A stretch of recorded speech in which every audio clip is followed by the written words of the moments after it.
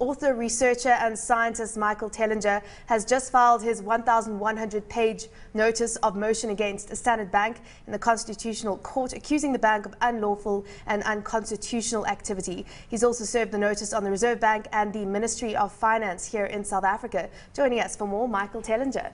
Michael, you've brought the papers that you've served against Standard Bank forward. We can see how bulky these are. Let's just take a step back and get a perspective on why you've decided to take on South Africa's largest bank, apart from the fact that you're also filing this motion against the Reserve Bank and the Finance Ministry.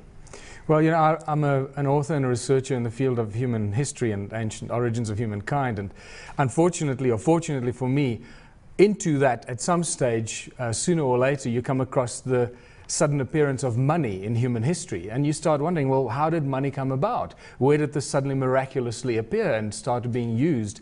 A lot of people believe that money is a natural progression and evolution. That is not the case, but I'm not going to go into that right now. Once I started realizing that, that there's a small number of families that control the supply of money, and we can name them. They're the Rothschilds, the Rockefellers, and the Morgans. And they pretty much control the supply of money worldwide. How does that feed into the financial system here in South Africa? So basically, what is the fundamental premise that you feel that you have a case against Standard Bank? Well, on a daily basis, first of all, I don't think there's a single South African. Well, I know there is no single South African, and probably nobody in the world that has not been affected by the unscrupulous activities of the banks. When you're talking about unscrupulous, drill into yes, that. They break the law on a daily basis. In our papers, and as you can see, it's 1,100 pages of argument and legal factual legal case law. It seems to us that at this stage there are about between 30 and 33 laws, acts and bills that are broken on a daily basis by the banks, including the Reserve Bank, and this is all under the watchful eye of the Minister of Finance. So the Minister is aware of what's going on, and he's done nothing to prevent this from happening. It's pure exploitation of every South African citizen. One of the arguments I've seen is that you're saying that banks, through issuing new money, are basically fueling inflation, basically issuing new money, printing money, and that isn't backed by assets. But that is really what the financial system has been built on for centuries, you know, leveraging what you have, the assets you do have and deposits you do have. Yeah, that doesn't mean that it's right. Just because it's been happening doesn't mean that it's right. The problem we have is that banks make money out of thin air. Now, I'm not the only one saying this. Stephen Goodson, the shareholder of the Reserve Bank, has been saying that for years now.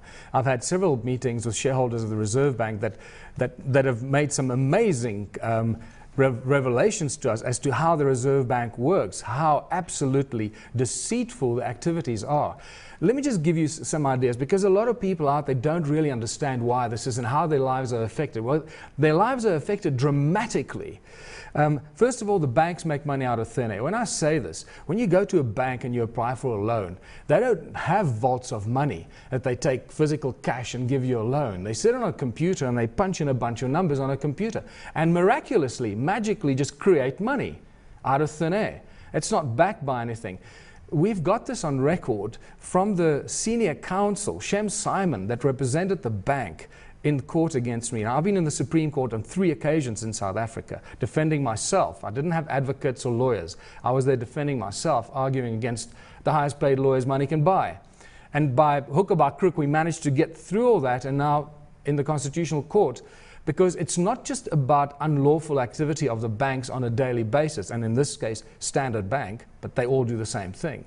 It's also about breaking and basically breaching all my constitutional rights. It's about my constitutional rights as a human being and a South African citizen that the banks are breaking. Okay, so a few questions, but let me start with one of them. Who's backing you right now? Who do you have support from? Well, it's been a growing group of people that have figured out the same that I have, that what the banks are doing is unlawful and unconstitutional. And we've been doing our own research, and now finally we've been joined by some really smart lawyers and advocates that have offered their work pro bono for free because they realize what's going on is absolutely wrong. This is about economic freedom. We've achieved our political freedom with Nelson Mandela's release and the actions that followed, but we've never received our economic liberty. So this is about liberating every South African from economic slavery. Why just Standard Bank, though? Because why not the other banks? Well, ultimately, it is the other banks as well. And there is a new movement that's been set up by a guy called Scott Kundal, and it's called New Era, or New Economics Rights Alliance. They are putting together a whole support group for those that have been abused by banks. So for any of your listeners out there or viewers that feel they've been abused by the banks, please go to thebigcase.co.za and sign the petition, because this affects every South African. But you're challenging a global financial system, and basically, as I said, a system that has been around for centuries now. Do you feel that you have a strong enough case to, what is the ultimate, do you feel that you'll be able to win this case with the evidence that you're going to be presenting against Standard Bank? What is the ultimate goal here? Well, just to correct you there, this has not really been going on for hundreds of years. This really started with the establishment of the Federal Reserve System in 1913 on Jekyll Island. And when a group of very secretive, powerful individuals got together and set up the Federal Reserve System, the other reserve banks like South African Reserve Bank followed suit. They're privately owned institutions. Once again, let me tell your viewers that the South African Reserve Bank is a privately owned corporation. It answers to nobody.